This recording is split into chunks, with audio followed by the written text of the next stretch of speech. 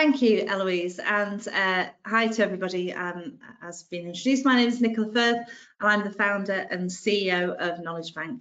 And I just wanted to talk to you today about the changing landscape of the self-employed market, because of course, what's just happened and what we've just been through in terms of the pandemic, we have seen such a shift change, probably the biggest since the credit crunch, really, in those terms. So I just wanted to start with a snapshot of the market as it stands today. So just looking at the trends and where they've gone. So you can see here we are going right back to 1975, but actually I think that's really quite relevant. So there are 4.19 million people in the UK who are self-employed as of January 2022. So that's a massive amount of the workforce. And there are currently, and this is something that I'm going to talk more about later on, but there are currently more than 500,000 workers operating through umbrella companies in the UK, and that's growing. Of course, you know, the impact of IR35. But just looking at this trend and how this has gone, so this stopped here then, you know, 2020. But in 1975, 8% of workers were self-employed, and by 2019, this had increased to more than 14%. And actually, you can see the jump of when this started. So, you know, a lot of, you know, around the 90s, there was that jump there. And of course, then if you look at that steady increase that we've had since the credit crunch, lots of people perhaps losing their jobs and deciding to go self-employed. And of course, you know, if you look now, careers advisors never used to talk about people going self-employed or being entrepreneurs. And this is something that's extremely prevalent today. So let's look at the figures. So the total solo self-employed population, it has shrunk by 5%, and this is for the second year running. So where we stand now, we've had a decrease, but of course we know the reasons why. So just to clarify, by solo self-employed, we're talking about those individuals who work for themselves and not their businesses or their employees. So the main people that we're dealing with here. But the solo self-employed market is huge, and it contributes £303 billion into the UK economy. I think following another year of the uncertainty that's been brought about by COVID-19 and the lockdown restrictions that we had, you can understand why that would have fallen. Of course, that was a big impact. You know, the government did try and provide some help, but you know, there was widespread criticism that what didn't go far enough for the self-employed and their companies. But despite that, you know, massive contribution to the UK economy. And also, I'm going to talk about this in more detail as well. Freelancers. So we talk about freelancers, but we will probably know them in our industry as contractors. And they play a critical role in the economy by enabling businesses to manage and reduce the risk by employing professionals.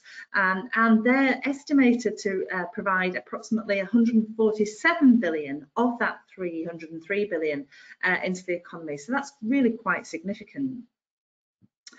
So let's have a little look then at the skill profiles of the people that we're talking about with regards to self-employed. So what you see on here, so the SOC, this is the Standard Occupational Classification, which is an internationally recognised system that classifies occupations according to the skill level required for them.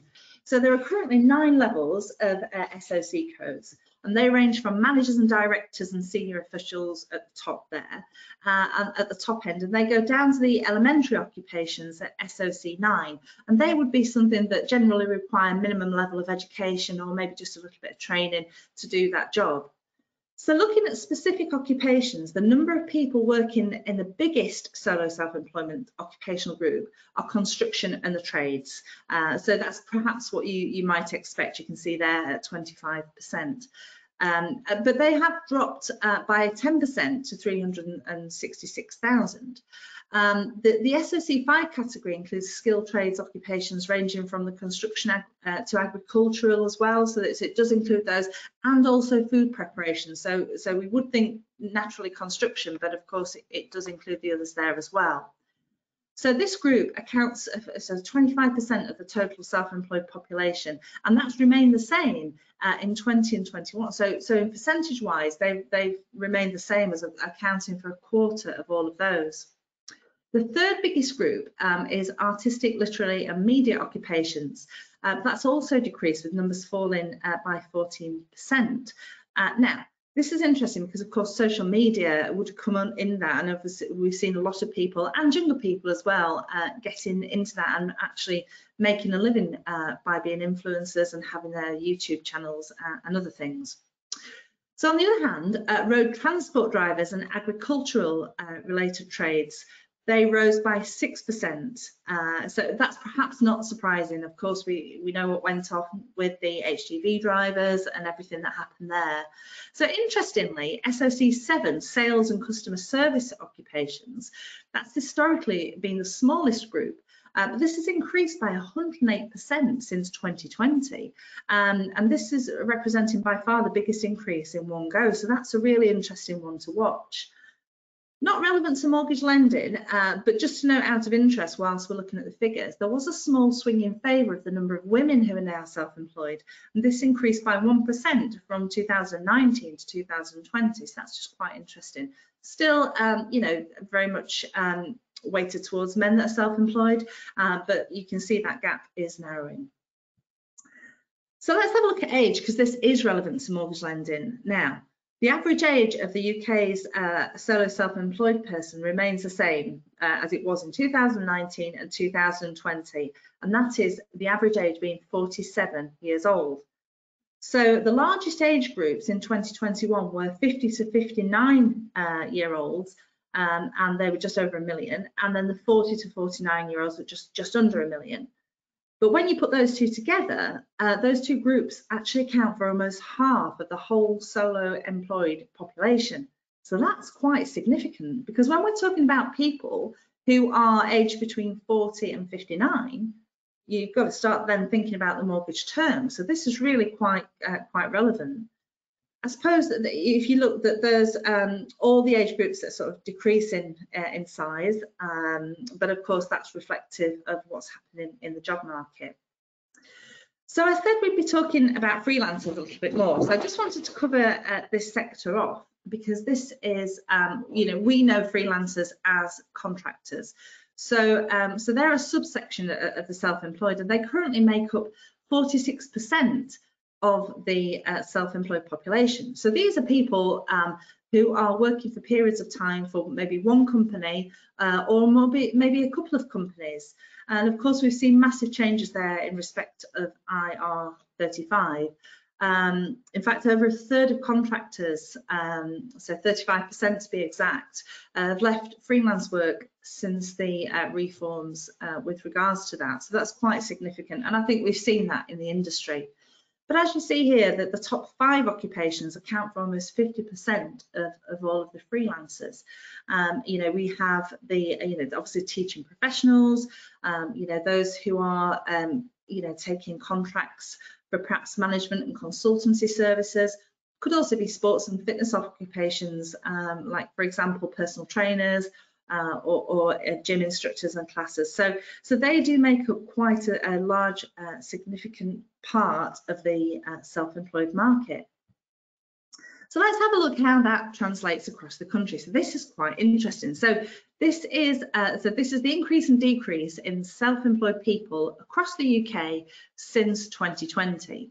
Now, as we see, Greater London stands out. We always have a look at London, because that kind of has its own little environment going on there in London and the Greater London area. And of course, we did see a lot of people moving out of that area, and there's a drop there of 16%. But interestingly, as you look further north, there are areas that have really increased. So for example, we've got Northern Ireland, Yorkshire and the Humber, so just edging into the northeast there, and also Wales as well. So Wales there with a 40% increase, so that's quite significant. And there are interesting trends that sit behind that. There's a common statistic that does the rounds, that 1 in 5 new businesses fail in the first 5 years. So you might be surprised to hear the length of time that the UK solo self-employed workforce have been self-employed shows that 41% have been working this way for over 10 years.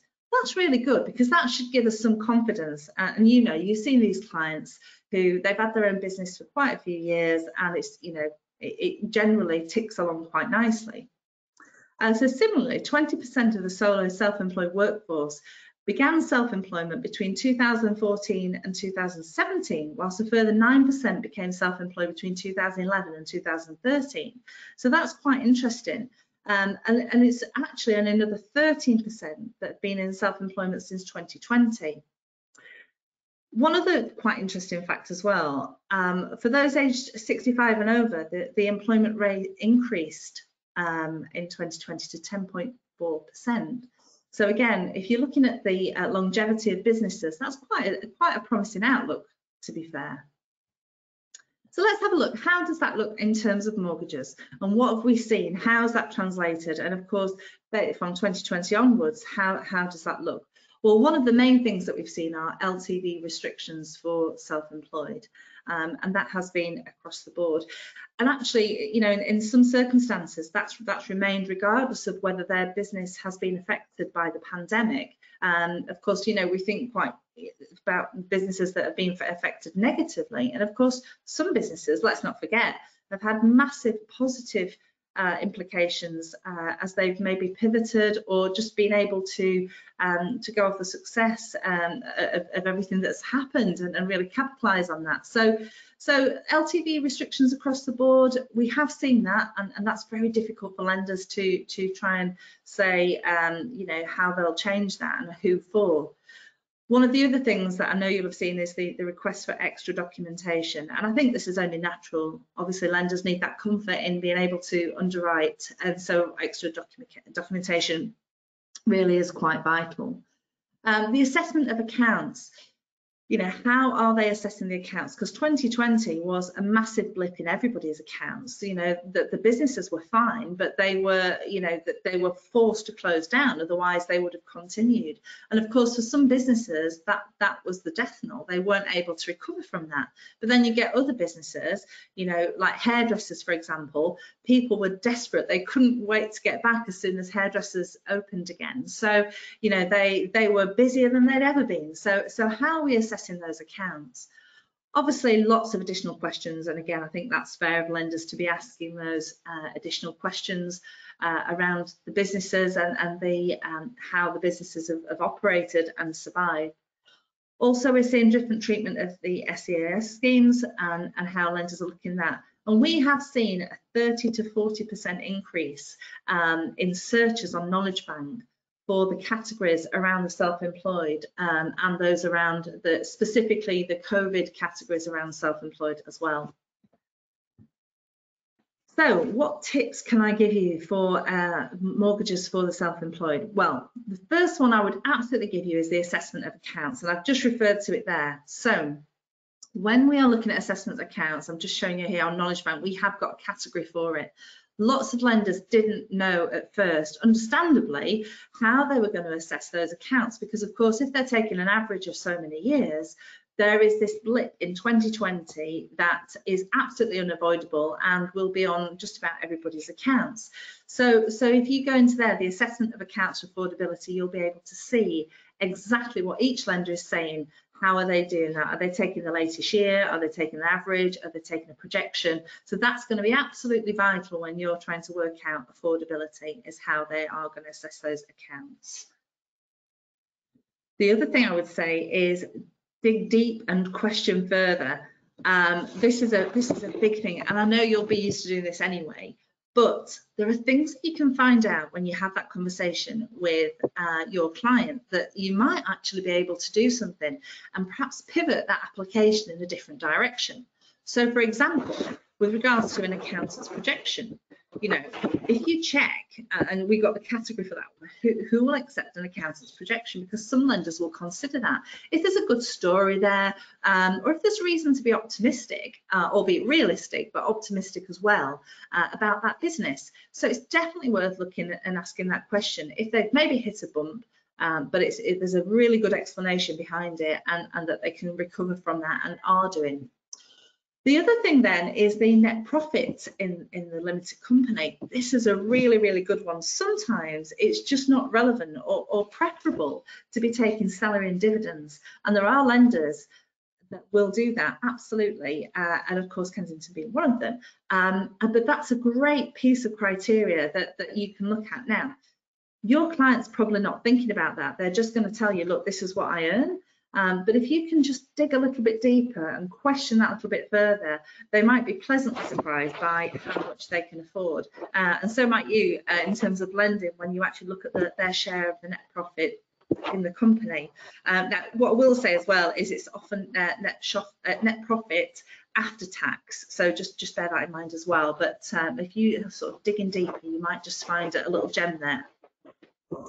So what else can you do? So final few tips from me would be tax calculations and tax year overviews. They are absolutely essential. They are the numbers that count. Without a shadow of a doubt, tax year calculations and tax year overviews, regardless of what your client thinks they've earned, or maybe sometimes what the accountant might tell you, they're the figures that the lenders are going on. The second tip I give you, check company's house. That's a massive one. You can tell so much from company's house. And you know, sometimes you do come across clients that actually don't necessarily understand whether they're a sole trader or a limited company. And of course, that clears that one up straight away. What it also tells you as well is whether they have any other companies in the background. So they might have got dormant companies, or they might have got some passive income from another company that they're like, oh yeah, I don't work in that, but yeah, I get so much from it each year. Company's house is a great one to check. Bank statements, I mean, this is really important, and I know you'll be scrutinising them anyway, but of course, if you can get them up front, that's even better, because lenders are asking for bank statements, you know, on every self-employed case, and not just the personal bank statements, the business bank statements where it's relevant as well, because of course they're looking for the current state of the business. You know, accounts are fine in terms of the actual accounts of the business. They're all well and good, but they don't tell you what's happening right now in the business. So the actual bank accounts are a great way to see, the bank statements are a great way to see what's happening right now and how does that look. They're also looking as well on there for any help from the government. So are they in receipt of perhaps payments of universal credit or something like that? So it's better that you get those up front, you make that assessment so there are no nasty surprises to come on further down the line. And the last bit, and probably the biggest piece of advice I would give you, is just be extra vigilant. And if you follow all those things, it naturally will follow, but you just have to make sure that everything that a lender is going to ask, you have ticked off. So, you know, of course you can search on Knowledge Bank on the categories that I showed you earlier, and make sure you know what the lender's stance is. But then to pick up the phone and have that conversation with your BDM is absolutely vital, so that you can be really confident that that mortgage for your self-employed client has the best possible chance of going through and being accepted. So I hope that's been helpful. I hope some of the information that I gave you was of use, maybe if you, just for your own information, or something that you can use with a client as well. So I'm going to hand back to Eloise now, and thank you for your time, and enjoy the rest of the day.